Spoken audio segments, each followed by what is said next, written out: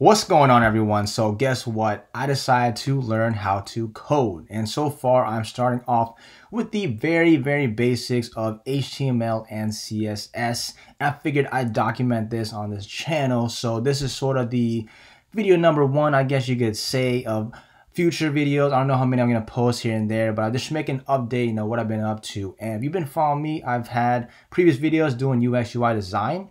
And I also know how to make WordPress websites, stuff where you just simply drag and drop, nothing too fancy, nothing too crazy. But the one thing I've yet to dive into is actually learning how to code and build those websites from straight scratch.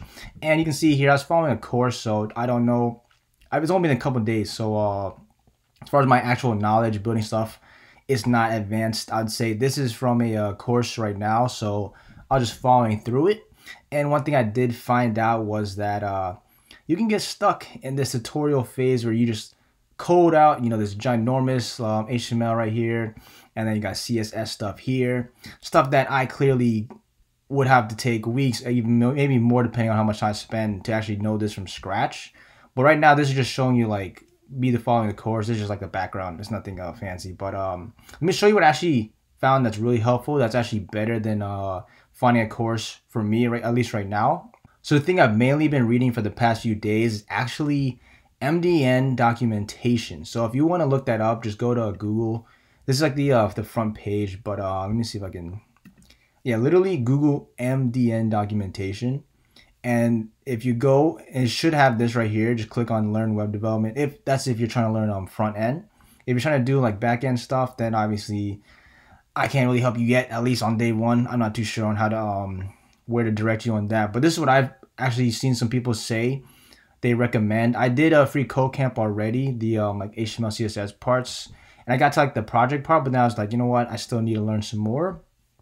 And this is pretty much super helpful, because on the I've seen a couple courses, I watched a few tutorials online, and like it's like as they assume you already know like the little details, or they just straight go into it right away, jump into the water assuming like you know what you're doing.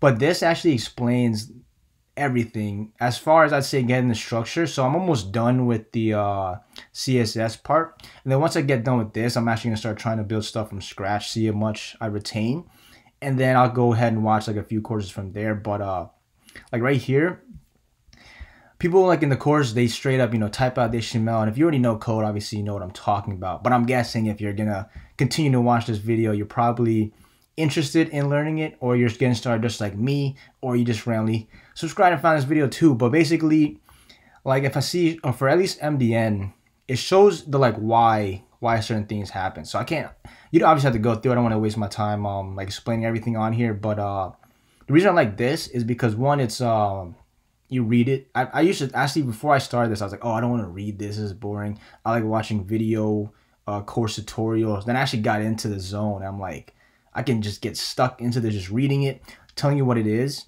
And I like it because it actually defines and explains everything. Like, obviously this stuff is pretty basic, but there's certain things that as you continue, if you just watch a course on Udemy or you just go through it, there's little details that most instructors don't explain, and you're just completely lost. Like why they put a div tag there, or why they use this specific style, etc. But this actually goes from like the roots, explaining everything, like M's, and then there's rem stuff that I'm still learning too. But I'm just trying to say like on my current experience right now.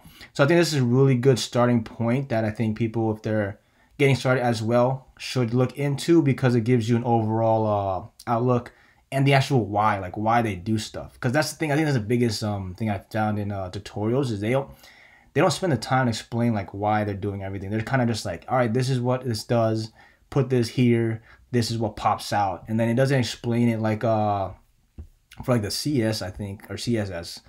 It shows like how it actually works, like how it connects with the parents and then child, everything, stuff that I'm not going to explain right now. People more advanced can talk about, but this is me just talking about my experience so far.